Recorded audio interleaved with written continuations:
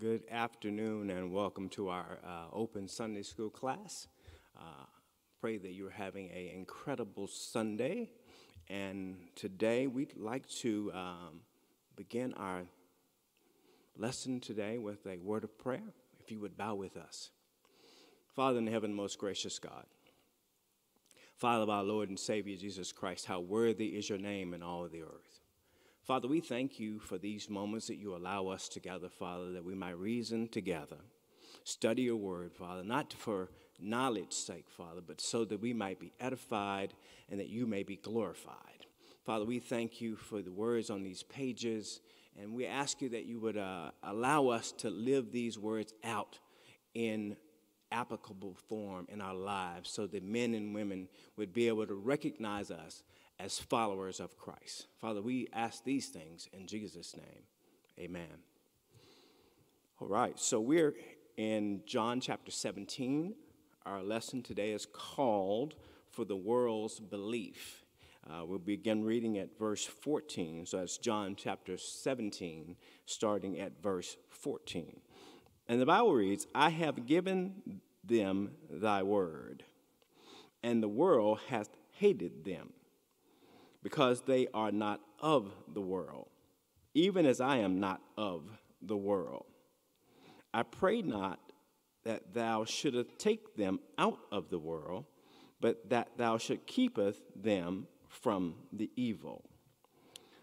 They are not of the world, even as I am not of the world.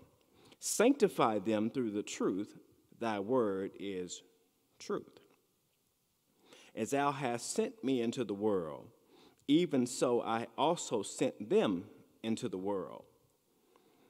And for their sakes I sanctify myself, that they also may be sanctified through the truth. Neither pray I for these alone, but for them also which shall believe on me through thy word, that they all may be one, and thou, Father, art in me, as the Father art in me, and I in thee, that they also may be one in us, that the world may believe that thou hast sent me. And the glory which thou gavest me, I have given them, that they may be one, even as we are one. Finally, I in them, and thou in me, that thou may be made perfect in one, and that the world would know that thou hast sent me and hast loved me as thou hast loved me. Thank God to the reading, the hearing, and most of all, the doing of his holy word. We have an interesting and very challenging text on today. John 17 is the close of the final discourse. Jesus is speaking to them on that Thursday night. They're having the Lord's Supper. They've had the Lord's Supper, actually. He's washed their feet. And this is the quote-unquote farewell address. And what is interesting about Jesus giving a farewell address is that a farewell address for him is a prayer for others. Jesus finds himself in an intercessory way praying for those whom he will be leaving behind. One of the things that should be a trait of ours as well is that those people who have that will be following us, those people that we have taught, those people we see as sons and daughters, even more than even as we see our own sons and daughters, those who have followed us as we have followed the Lord, and we just are so overwhelmed sometimes in praying for them that we go to a different place. And that's kind of where Jesus is in chapter 17. He's emptied himself. He's no longer concerned with self. He recognizes that on tomorrow, Friday, this is Thursday night, on Friday he will be crucified. He recognizes he'll be going away from these men who he dearly loves. And in leaving these men who he dearly loves, he wants to prepare them for the world's belief. So he is praying to God that God would be with them during his absence, and that they would be able to have the power through the Holy Spirit to bring a world, an unbelieving world, to belief in God. And so he's praying for the disciples. He's praying then for future believers. You know, I don't know if it ever dawns on us, really, that people came before us, prayed for us. It is now our responsibility to pray for those who come behind us as future believers, as future leaders in the church, as future pastors and teachers. We should be praying that they would follow the teaching of the Lord mainly, and that they would be a force in a world that they don't belong to. And that's what this is really all about. So let's begin to look at verse 14. Verse 14 says, I have given them thy word. Now, he's been with them for 3 years. He says, I've given them thy word, and the world hath hated them, because they are not of the world, even as I am not of the world. Well, one of the things you need to recognize, first and foremost, you've got to live in a world that you're not of. We're in the world, but we're not of the world. We don't believe in the world's belief system. We don't understand the world like unbelievers understand the world. We don't live by the standard that they live by. And so he's saying, I've given them your word. And what does the word do? The word strengthens us. So he says, I've strengthened them with your word, because they're going to need strength, because the people that they're going to meet are going to hate them. And, you know, hate is such a strong word, but unbelievers, those who don't think we're silly because we believe in a God whom we cannot see, believe that are hostile to us because of our belief. You know, some people just look at us and laugh at us, but some people don't like us because simply we believe in the Word of God. They're hostile to us. And you know, that's what persecution looks like. Persecution looks like people who are hostile to you for no apparent reason. People who don't know you, people who don't interact with you, do not like you simply because you're labeled a child of God. And that's their reasoning for hating you. So Jesus is praying to God to prepare these men for the kind of persecution that they'll go through as a attempt to show the world that Jesus is Lord, and that he is the only way to salvation. So he knows that there's going to be roadblocks. So he's not just saying this to the Father, he's saying this for their sake. He wants them to recognize, first of all, they don't want him to go. They want to be completely dependent on him for all things. But just like any child, even any earthly child, we train them in the Word of God, and then we leave them. And what happens is we know the training that we gave them, no matter how long it takes them to garner it in their heart, that they will garner it in their hearts. We train up a child in the way he should go. And we know that at some point in his life, he'll go back to it.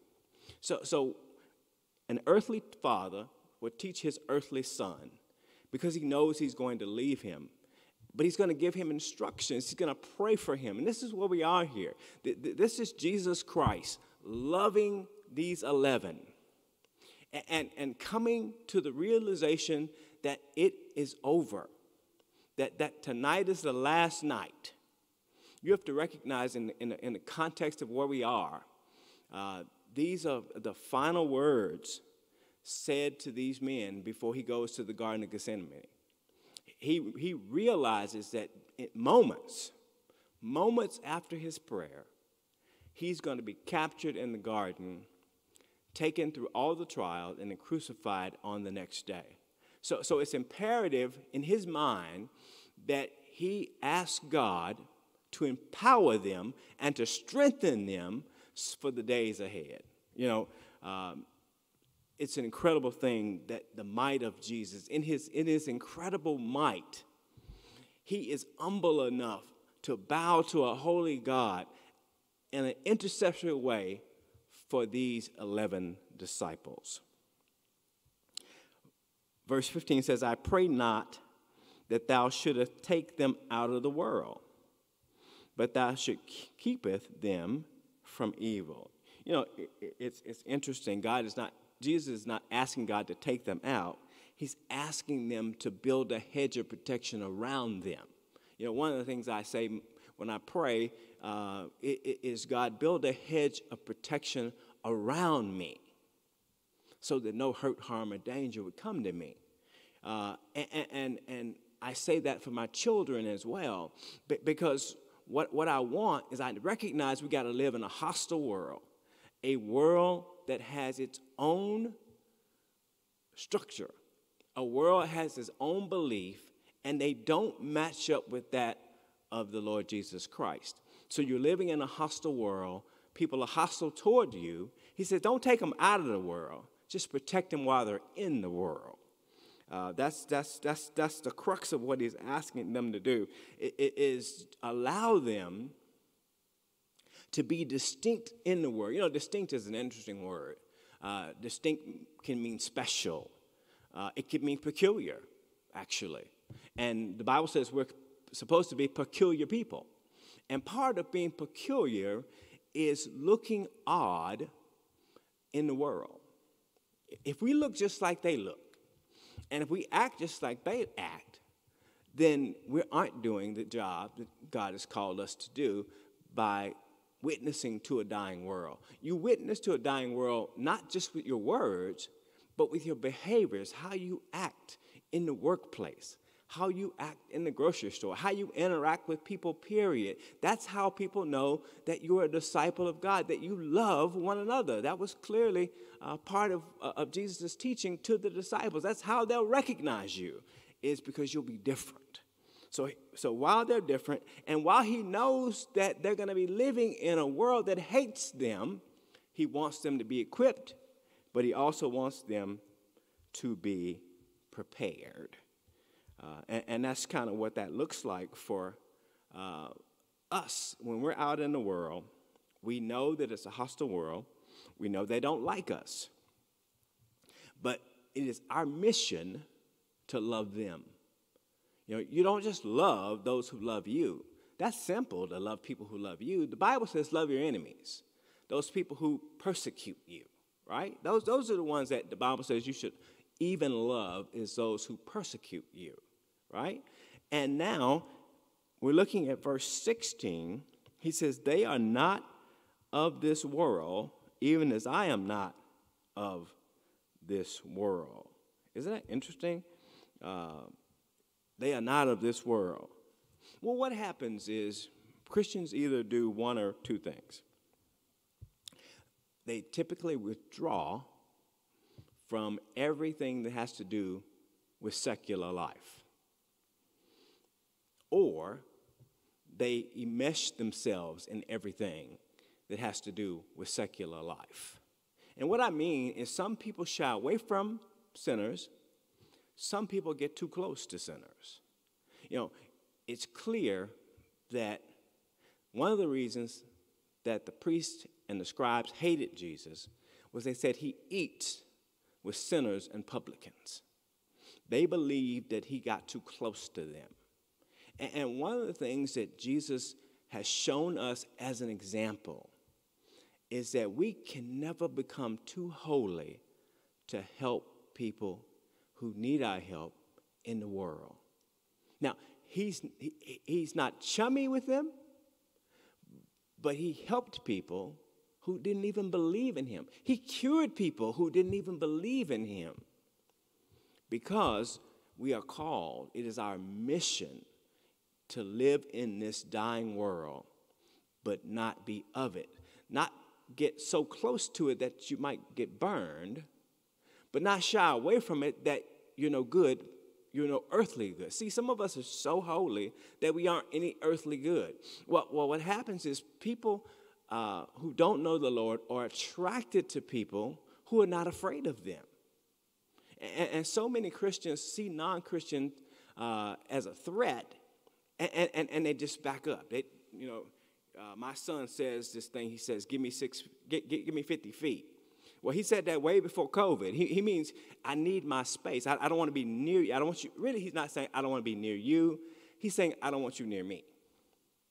Well, unfortunately, that is not the way that Christ teaches us. He teaches us to embrace people who are sinners and publicans, living in a fashion that would change them, not them living in a fashion that would change us. That's the difference. Some of us live so close to the edge that the patterns of this world have rubbed off on us and even some of our churches. And he's saying for us to be examples to a dying world. We're not living in it. We're living in it, but we're not of it. And so as we get to verse 17, he says, sanctify them through the truth. Thy word is the truth. This thing of sanctification is an interesting concept that most people don't really recognize. They don't understand that sanctification means to be set apart for God's service. The Bible says, be ye separate. And what that means is doesn't mean that you can't be around sinners.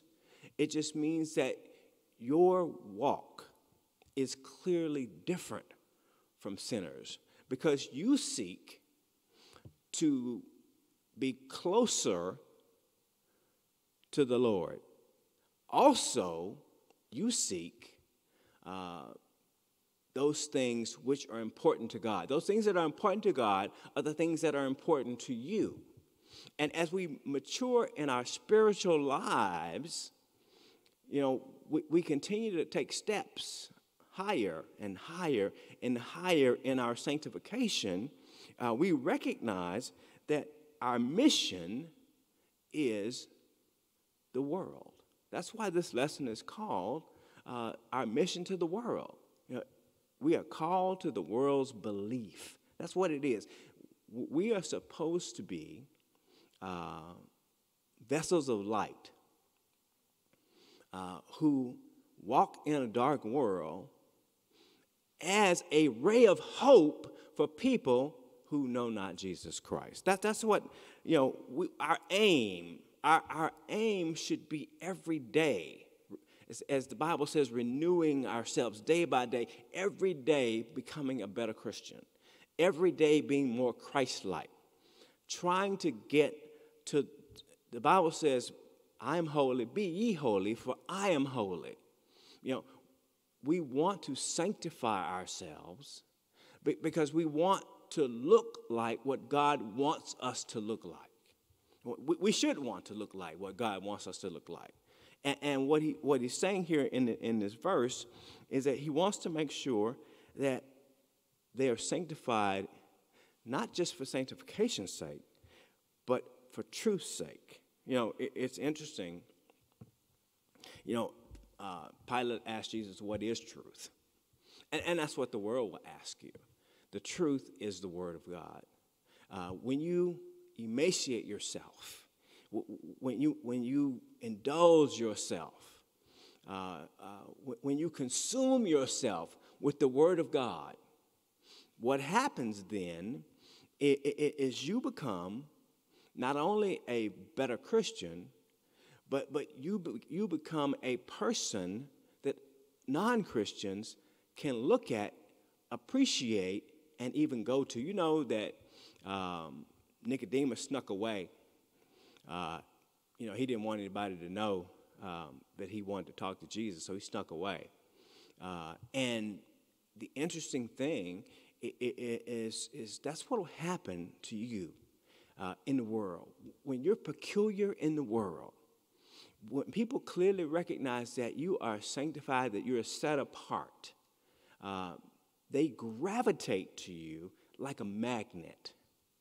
And that's how you know that you have accepted your call to world belief, and that you're in this world. You're not of it, but you're making a difference while you're here. And that's part of what being a Christian is about.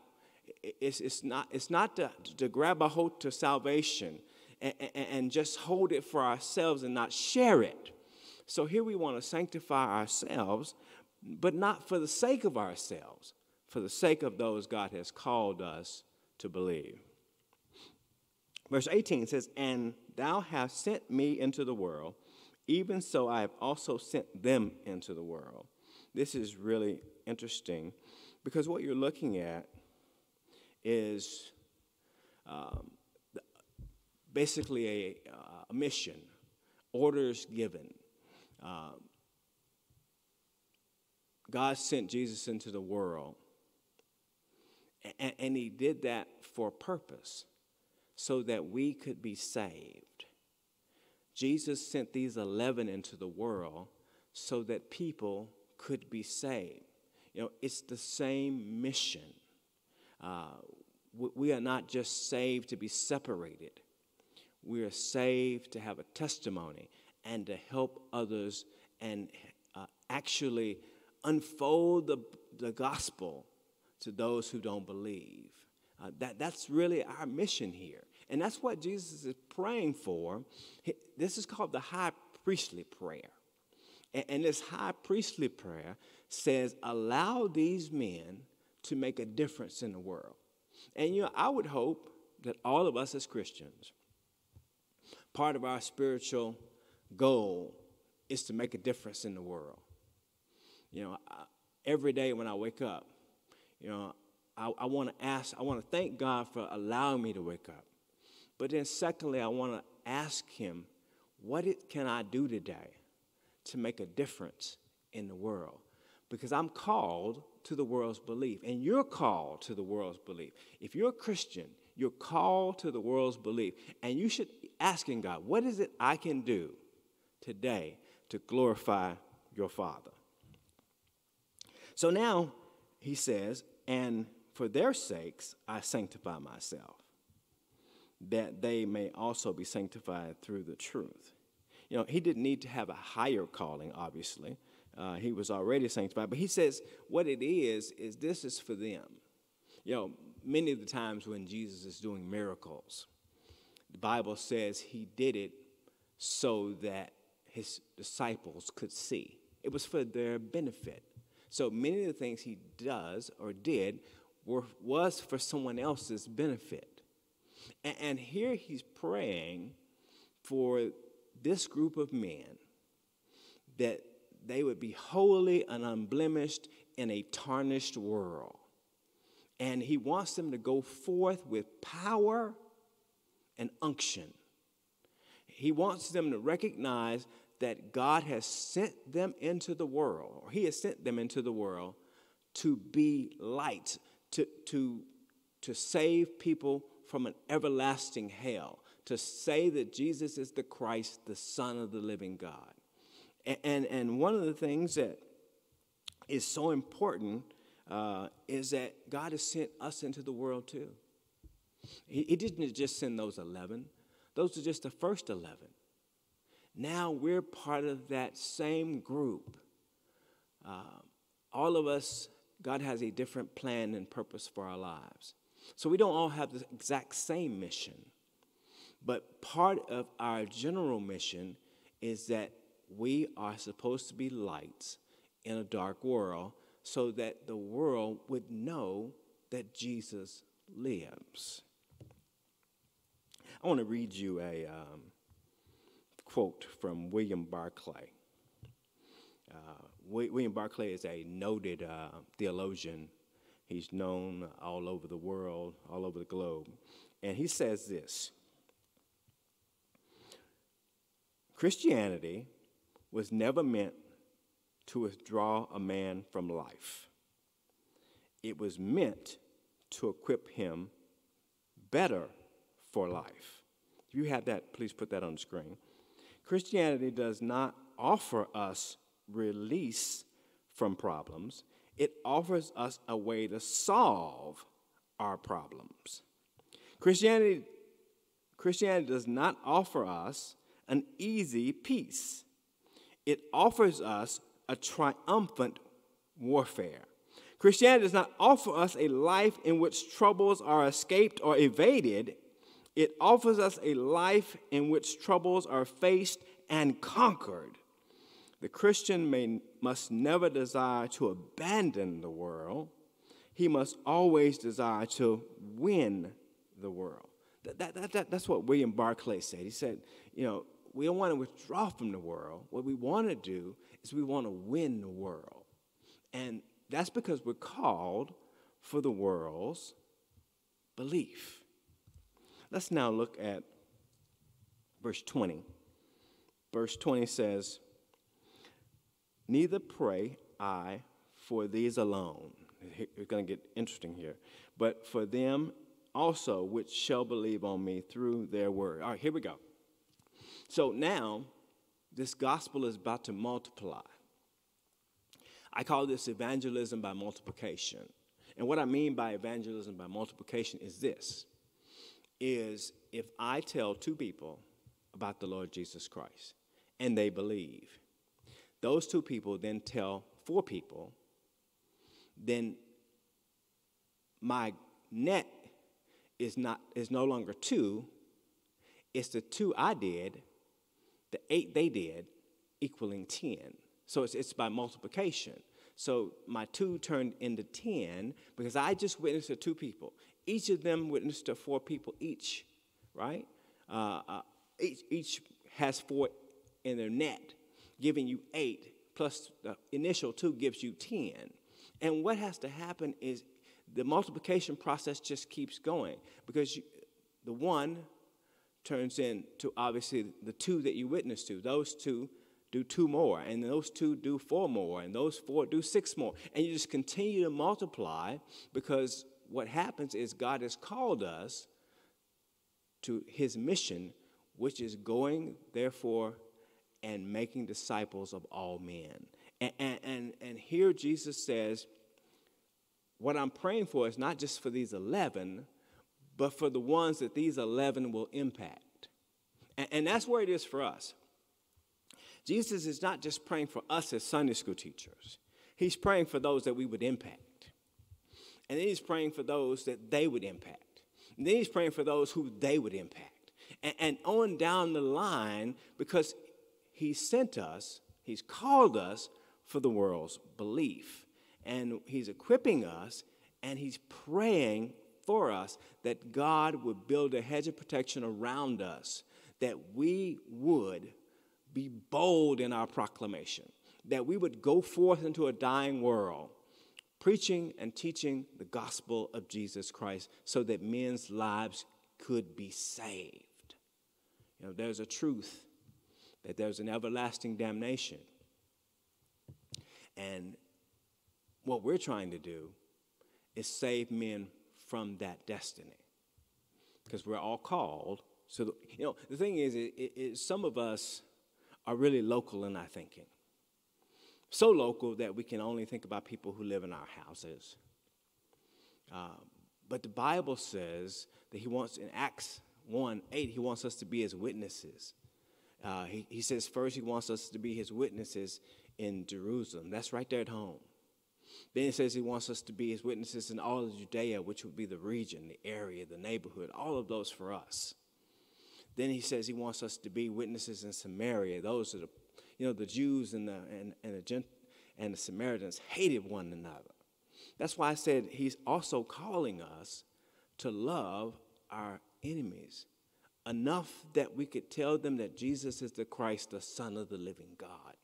Enough that they might be saved. So he wants us to be witnesses even in places that are uncomfortable to us, with people who we have an issue with.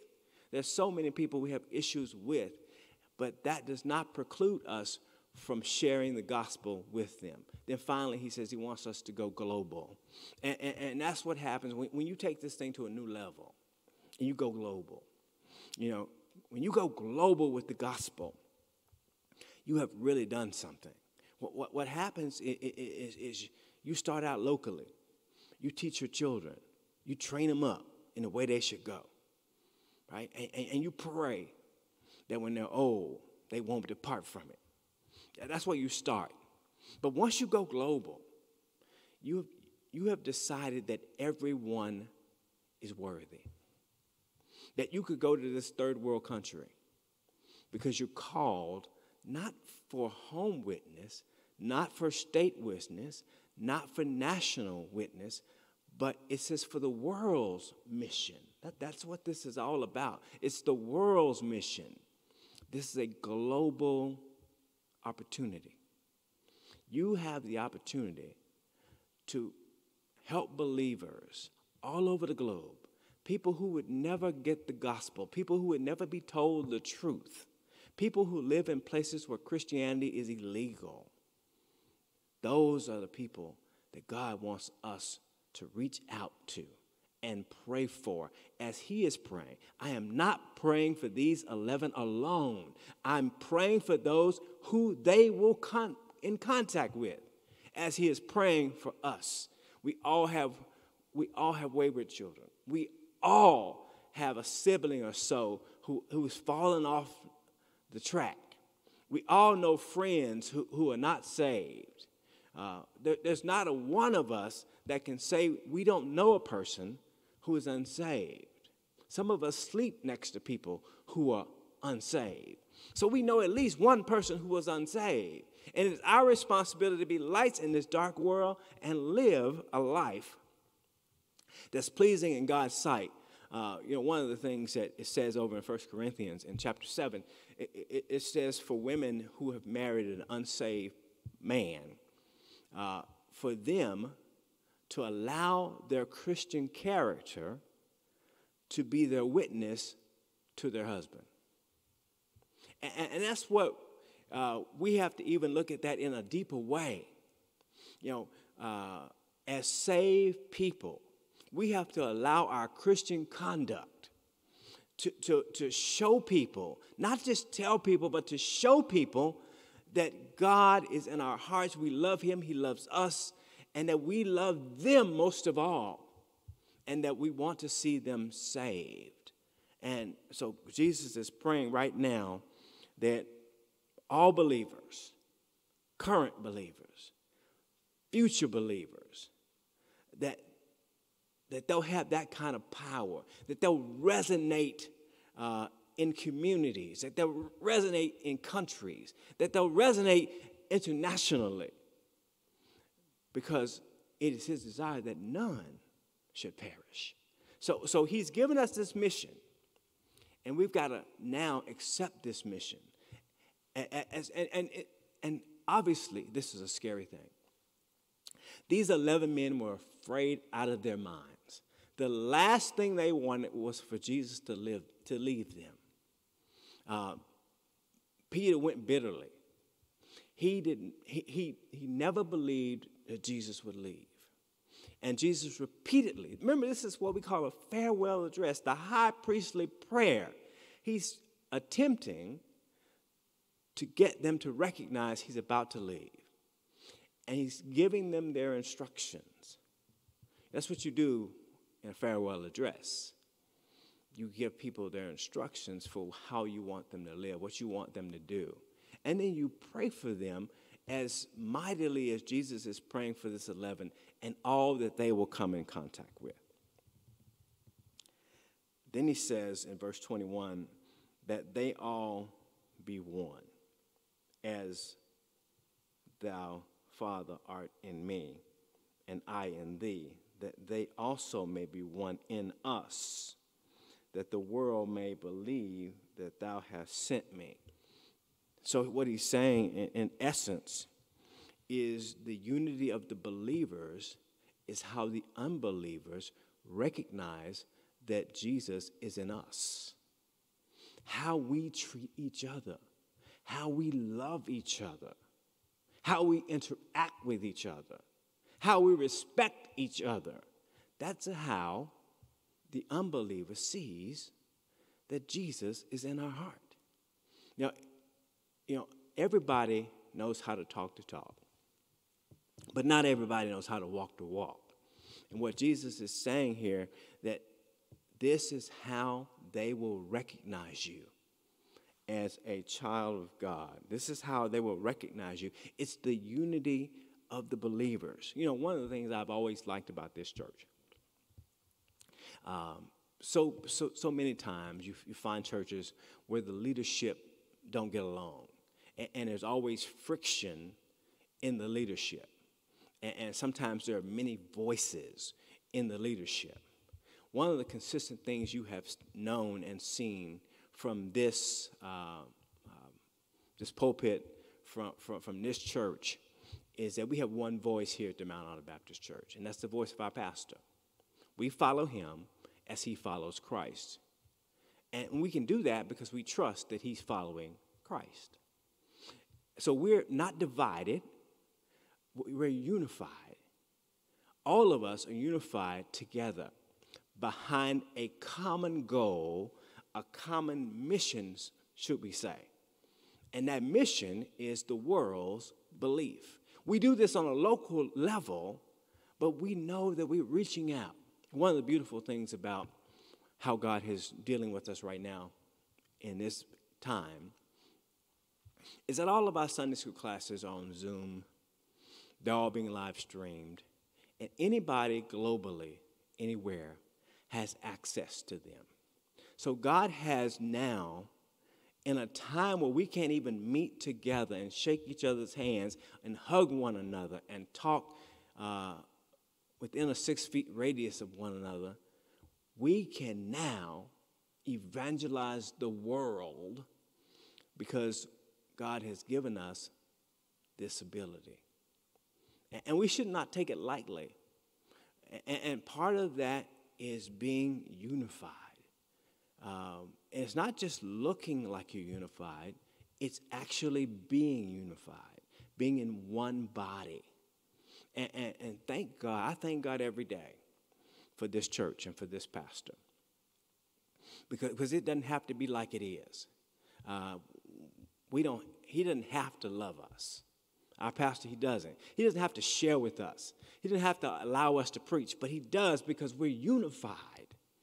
And we support him as God is leading him. Because that's what God has called us to do, to be a body of unified believers. Nobody's going to believe multiple voices. But clearly in this church, there's one voice. We listen to Jesus Christ. He tells our pastor tells us, and we are unified. We rally around what our Lord and Savior has given our pastor, and we move forward as a unit. We don't move forward individually. Now, we all have our own individual gifts, but we move as the pastor moves. And we always got to remember that. We move as the pastor moves because we're a unified body. Okay, now he says in verse 22, and the glory which thou giveth me, I have given them, that they may be one, even as we are one. So what has to happen is what I just said. You know, these men, Peter and Andrew and Nathaniel and Philip, and all of these, James, John, this whole group, they've got to be unified under one heading, and that's the Lord Jesus Christ. There can be no multiple messages. The disciples went out with the same message, all of them. Jesus is the Christ, the Son of the living God. No man goes before heaven except by him. That's the unified message that these men gave to a dying world. Verse 23 says, and I in them and thou in me, that they may be made perfect in one. You know, this is interesting. And that the world may know that thou hast sent me and hast loved me as thou hast, sent me and hast loved them, as thou hast loved me. The interesting thing here now is we're closing here. It's really all about connection. It really all boils down to connection. And I'm connected to you, and you're connected to me. And I'm connected to the pastor, and the pastor's connected to me. And it just keeps going on like that. Because what happens, he says that he is in, Jesus says, I am under the authority of Christ, and you are under the authority of me. I am the lover of the church. I am the keeper of the church. And clearly, that connection that we have with the Lord Jesus Christ is what continues to move us forth in a dying world. It's what gives us energy. It's what consumes us with the message that we must give to a dying world. We are called for the world's belief. I pray that you take that seriously on the day, that you believe that you're part of that group. We're all in this together. As God is in Jesus and as Jesus is in us, and we are unified, we are called for the world's belief. And I pray that on this day, you believe that you're called for the world's belief. God bless you and God keep you is my prayer.